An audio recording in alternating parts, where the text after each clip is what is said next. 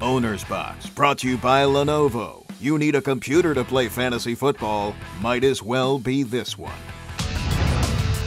If you've just been offered a complimentary haircut after a neck massage, you must be inside the owner's box. I'm Perry Bigwell, and this week we're talking the Chicago Bears. With Chicago falling well short of expectations this season, Bears head coach Marc Trestman adopted a baby in an attempt to save his relationship with the Bears. Trestman surprised the team on Wednesday with little Tam, a one-year-old baby girl from the small village of Ta Phin in Vietnam who was quick to bond with her new 54 fathers. Trestman told reporters after practice, quote, "This baby is all of ours to raise. The players, the coaches, the owners, we have to make this work. We have a baby now." Perry's take: you shouldn't start any Bears this week. The team will continue to play for the sake of little Tam now, which will only build up resentment between the two that will probably explode one day during a birthday or holiday gathering. Later, LaShawn McCoy says his running secret is that he believes ghouls are chasing him.